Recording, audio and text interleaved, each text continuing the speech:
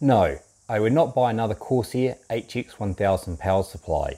Now don't get me wrong, there's nothing wrong with the power supply itself, it's the cables. My problem is Corsair advertised the power supply as having a certain number of connectors, and so you plan your build around that to make sure you can plug everything in, but when you get the box, they don't supply enough power cables to be able to plug in every single socket.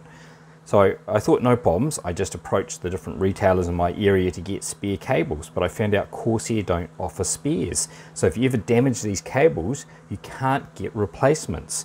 So eventually I had to go and get these very expensive custom ones, but you can't buy these individually. And I had to pay over 100 New Zealand dollars to get a set of power cables to get just one PCIe cable. By comparison, EVGA gives you enough cables to plug in every single port on the power supply, and you can also buy spares for around 10 New Zealand dollars each, so considerably cheaper. So when you consider that the EVGA power supplies are about the same price, you get a full set of cables, and often you get a better 10-year warranty, it just doesn't make any sense to continue buying the Corsair HX1000 power supplies.